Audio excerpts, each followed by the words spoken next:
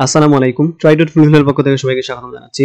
আজকে honours first ইয়ারের introduction to প্রোজের একটি পার্ট পড়ছি, শুটিং অ্যান এলিফ্যান্ট। এটির লেখক হচ্ছেন জর্জ অরওয়েল।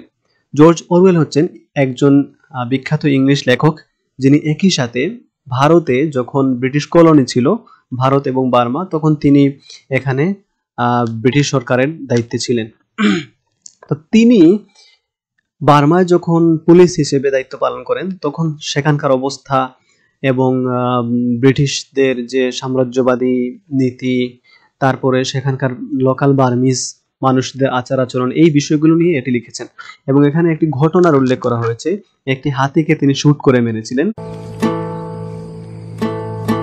আমরা এখানে একটা সামারি পড়ে যাচ্ছি এটার, সেটি গ্রেট সেভার নামে একটা ওয়েবসাইট থেকে সংগ্রহ করেছি। আমাদের ফেসবুক গ্রুপ Try.Fulfil গ্রুপেও পাওয়া যাবে এটা। আমরা এখান থেকে পড়ে যাব। যারা এটা দেখবে তারা অবশ্যই এখান থেকে নোট করে যাবে যে ইম্পর্টেন্ট কি কি ইনফরমেশন এখানে রয়েছে। ওকে, শুরু করছি এখান থেকে পড়া। Shooting an elephant by George Orwell is a narrative এসে about অরওয়েলস time as a police officer for the British Raj in colonial Burma. যখন বার্মা বা বর্তমান মিয়ানমার ব্রিটিশদের দখলে ছিল, তখন তিনি এখানে পুলিশ অফিসার হিসেবে কাজ করেছেন এবং তিনি এখানে তার অবস্থান করার সময় একটা ঘটনা বর্ণনা করেছেন। The essay delves into an inner conflict that Orwell experiences in his role of representing the British Empire and upholding the law. এখানে অরওয়েলের দুইটা দিক তিনি তুলে ধরেছেন। একটা হচ্ছে ব্রিটিশের কর্মচারী হিসেবে তিনি এখানে তার দায়িত্ব পালন করছেন, আরেকটা হচ্ছে তার ল বা নরমাল যে মানবিক গুণাবলী মানুষের থাকে, সেই নরমাল মনুষ্যত্ব মানবিক গুণাবলী তিনি পালন করছেন এখানে। এই দুইটা বিষয়ের মধ্যে তার ভিতরে দ্বন্দ্ব ছিল। তিনি বার্মিজদের প্রতিও সহানুভূতিশীল ছিলেন, তারপরে হচ্ছে ব্রিটিশ সরকারের প্রতি অনুগত ছিলেন। At the opening of the essay, Orwell explains that he is opposed to the British colonial project in Burma. তো প্রথমে তিনি বলেছেন যে তিনি ব্রিটিশদের যে কলোনিয়াল পলিসি, সাম্রাজ্যবাদী মন মানসিকতা, অন্য দেশকে দখল করা, এগুলোর বিরুদ্ধে তিনি। In explicit terms, he says that he is on the side of the Burmese people who he feels are oppressed by colonial rule. তো তিনি এখানে বলেছেন যে তিনি বার্মার মানুষদের পক্ষে, যারা এখানে শোষিত হচ্ছে, নির্যাতিত হচ্ছে ব্রিটিশদের মাধ্যমে।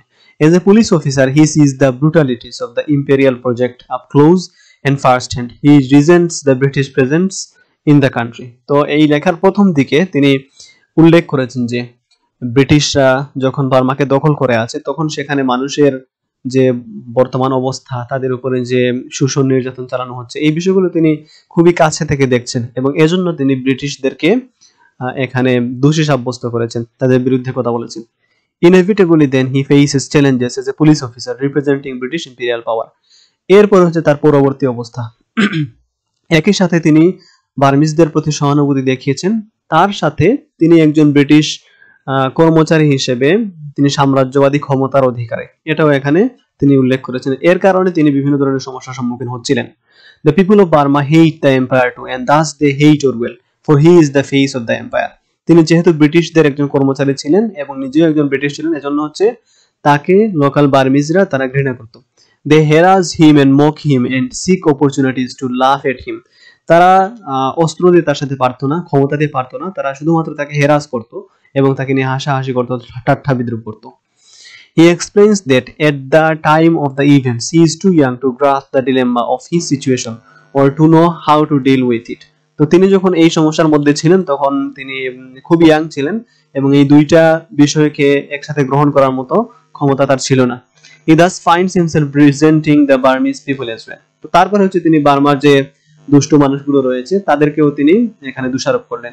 The one thing that the Burmese have over the British is the ability to mock and ridicule them. তো বার্মিজদের অন্য কোনো ক্ষমতা নাই, তারা শুধু ক্ষমতা রয়েছে যে তারা ব্রিটিশদেরকে নিয়ে হাসাহাসি করবে, ঠাট্টা বিদ্রুপ করবে, এটাই শুধু করতে পারে তারা, এবং এটাই তারা করে যাচ্ছিল অরওয়েলের উপর। Orwell's entire focus as a police officer thus becomes about avoiding the ridicule of the Burmese. Then the narrative centers around the event of a day when all these conflicted emotions manifest themselves and Orwell faces them and understands them. তো একটা ঘটনা ঘটে গেল যেটার মাধ্যমে তিনি এই যে দুইটা তার ডিলেম্মা, উভয় সংকট ছিল, এটা ভালোভাবে তিনি বুঝতে পারলেন। On this day, Orwell learns that an elephant has broken its chain and it is undergoing a bout of must. তো তিনি শুনতে পেলেন যে একটা হাতি তার শিকল ভেঙে ছুটে এসেছে এবং সে মাস্টের মধ্যে রয়েছে। মাস্ট হচ্ছে মানুষের সেক্সুয়াল বিষয়ের সবচাইতে ক্লাইম্যাক্স যেটাকে বলা হয় সেটা। তো হাতির এরকম একটা পরিস্থিতি তৈরি হয়েছিল। এ passing hormonal disorder that causes elephants to become আনকন্ট্রোলেবলি violent. আর এই মাস্ট অবস্থা যখন তৈরি হয় পশুদের ক্ষেত্রে অথবা যে কোনো প্রাণীর ক্ষেত্রে, তখন তারা ভায়োলেন্ট হয়ে ওঠে। তো এই হাতিটাও অনেকটা ভায়োলেন্ট হয়ে উঠেছে, সে সহিংস কাজ কর্ম শুরু করেছিল। এলিফ্যান্ট ইজ রেম্পেজিং থ্রু এ বাজার রেকিং হেভক। তো সে একটা বাজারের মধ্যে ধ্বংসযজ্ঞ চালাচ্ছিল হাতিটা। Feeling compelled to do some decent policing, Orwell sets out with a small rifle to see what's happening. তো অরওয়েলকে এই খবর দেওয়া হলো, তিনি যেহেতু সেখানকার পুলিশ অফিসার, তিনি সেখানে তার ছোট একটা রাইফেল নিয়ে ছুটে গেলেন। He states that he has no intention of killing the elephant. তো তিনি লিখেছেন যে তার কোনো ইচ্ছা ছিল না হাতিকে হত্যা করার জন্য। তারপরে কি হলো এখান থেকে দেখে নেই। When he arrives in the shanty town area, he finds the mess the elephant has made. তো তিনি সেখানে এসে দেখলেন, টাউনে যখন আসলেন দেখলেন যে হাতিটি অনেক বড় বিশৃঙ্খলা তৈরি করে ফেলেছে। It has trampled grass, hearts and turned over a garbage disposal van and it has killed a man. তো এটা দোকানগুলো উপড়ে ফেলছিল, তারপরে হচ্ছে গার্বেজ নিয়ে যাওয়ার একটা ভ্যানকে তুলে ফেলেছিল, উপড়ে ফেলেছিল, তারপরে হচ্ছে একজন মানুষকে হত্যা করে ফেলেছিল। Orwell sends for an elephant rifle, though he still has no intention of killing the elephant. তিনি হচ্ছে হাতি মারার রাইফেল আনার জন্য কাউকে পাঠিয়েছিলেন, কিন্তু তার ইচ্ছা ছিল না তাকে মারার জন্য। He states that he merely wants to defend himself. তিনি বলেছেন যে তার নিজেকে রক্ষার জন্য তিনি এটি আনতে পাঠিয়েছিলেন। With the rifle he has led down to the paddy fields where he sees the giant elephant peacefully grazing. তো যখন হচ্ছে রাইফেল আসলো, তিনি দেখলেন যে হাতিটা একটা মাঠের মধ্যে সে ঘাস খাচ্ছে। Upon laying eyes on the elephant, he instantly feels that it would be wrong to kill it. তো তখন তিনি ভাবলেন যে যেহেতু হাতিটা এখন শান্ত হয়ে গেছে, তাকে হত্যা করাটা ভালো কাজ হবে না। He has no inclination to destroy something so complex and beautiful. তো এমন একটা সুন্দর প্রাণী হত্যা করতে তিনি চাচ্ছিলেন না। He described the beauty and great value of the animal. It would go against everything in him to kill it. তো তার ভিতরের যে একটা আত্মা রয়েছে সেটার বিরুদ্ধে চলে যাবে তিনি যদি হাতিটিকে হত্যা করেন। He says it would be like murder, but when looks back to see the people watching, he realizes that the crowd is massive, at least 2000 people. তো তিনি এগুলো চিন্তা করার সময় যখন পিছনে ফিরলেন, তিনি দেখলেন যে সেখানে প্রায় 2000 মানুষ দাঁড়িয়ে আছে। তো তারা অপেক্ষা করছে কখন হাতিটিকে হত্যা করা হবে। He feels their eyes on him and their great expectation of his role. They want to see the spectacle, but more importantly, he feels they expect him to uphold the performance of power that he is meant to represent as an officer of the British Empire. তো তারা তার দিকে তাকিয়ে ছিল, তারা অপেক্ষা করছিল কখন হচ্ছে তিনি তার ক্ষমতা প্রদর্শন করবেন। যেহেতু সে একজন ব্রিটিশ পুলিশ অফিসার, তার অনেক ক্ষমতা রয়েছে, সে হাতিটিকে মারতে পারে কিনা সেটা দেখার জন্য পাবলিক মেস যারা রয়েছে তারা সেখানে দাঁড়িয়ে ছিল। At this stage, Orwell has the clear revelation that all white men in the colonized world are beholden to the people whom they colonize. তো এখানে তিনি একটা মন্তব্য করেছেন যে যারা সাম্রাজ্যবাদী রয়েছে, যারা দেশ দখল করে, দখলকারীরাও তাদেরকে কোনো একটা পদ্ধতিতে দখল করে রাখে, যেমন এখানে তিনি দখল হয়ে গেছেন।